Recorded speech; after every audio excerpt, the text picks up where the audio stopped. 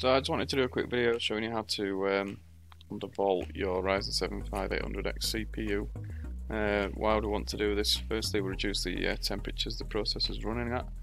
Secondly, we'll improve the performance of the processor. Because of the reduced temperatures, it's able to maintain its clock speeds, doesn't have to underclock, things like that, to keep temperatures within spec.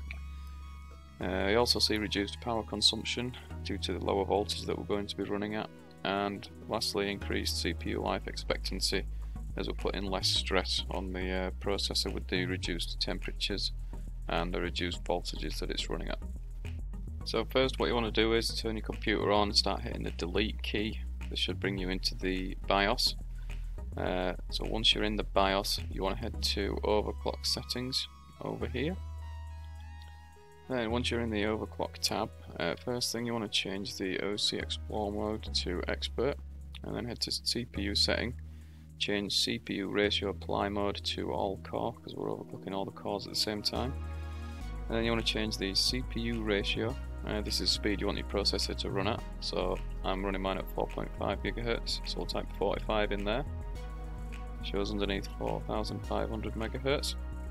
Then you want to head down to DRAM settings. This is for your memory. So click A-XMP, change it to profile 1, and it shows you underneath what profile 1 is actually running at. You just want to double check that these speeds here matches the sticker on the side of your RAM stick. Then head to F-clock frequency. This is optional, but you're supposed to run this at half the RAM speed, so 4000, you're supposed to run it at 2000 MHz, but not all processors can do that, so I've set mine to 1900 MHz. The motherboard I'm using is the MSI B450 Tomahawk Max 2. It's got the latest BIOS version on there as well. Then you want to scroll down a little bit and head down to voltage setting at the bottom. So you want to look for CPU core voltage, change this from auto, since auto runs way too high voltage, change it to override mode. And then underneath, override CPU core voltage. I set mine to 1.2000 volts, which is a good voltage, not too high.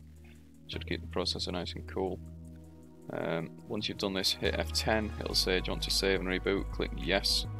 If your computer restarts and then keeps restarting, or it doesn't boot into Windows, hit the delete key again, head back into this BIOS screen, and then just change the CPU speed. Knock it down to 4.4 or 4.3 if you want.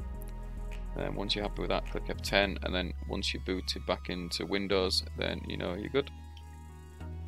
So once you're all booted up and you're back into Windows, I've got CPU Z open here, showing the 5800X there running at 1.208 volts, so it's near enough what we set in BIOS, and you can see it's running at 45. Multiplier there giving us a total speed of 4.5 GHz. With a HWinfo64 open,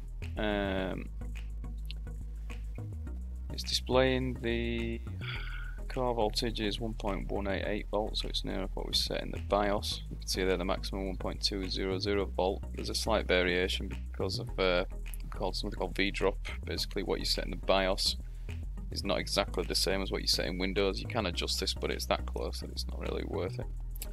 And the temperatures it's running at the moment, 55 degrees Celsius, maximum of 56. And the program that I'm using to stress test it is called Folding at Home, which is a distributed computing program from a university in America called Stanford. They basically do medical research on various diseases, and one of the ways they do this research is they send out kind of calculations to your computer. Your computer does the work and then sends the results back. The faster you send it back, the more points that you get. But this program uses 100% of the processor. You can see it there, core usage is 100%.